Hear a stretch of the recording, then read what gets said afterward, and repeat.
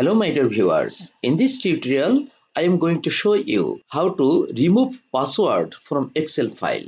For that I am going to open a file that is password protected. Okay, I am opening the file. It requires password. I gave the password 123. Okay, I am giving the password. Then okay, yes, file has been opened. But I like to remove password so that everybody can open this file without password. For that, I will click on file menu, then save as option, then click browse.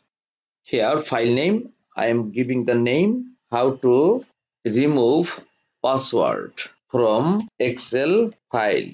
Okay, the name of my file is how to remove password from Excel file.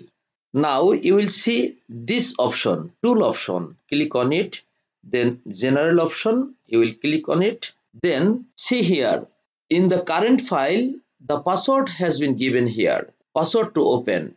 I am removing it, then clicking OK. Now I will just click save button. Because I have already removed password, then without password I am going to save this file. My file name is here. Okay, now I am going to save it. Click save here. Now this file has been saved without password. That means I have already removed password. Okay, I am closing the file to check it is working or not. I am double clicking on the Excel file to open it.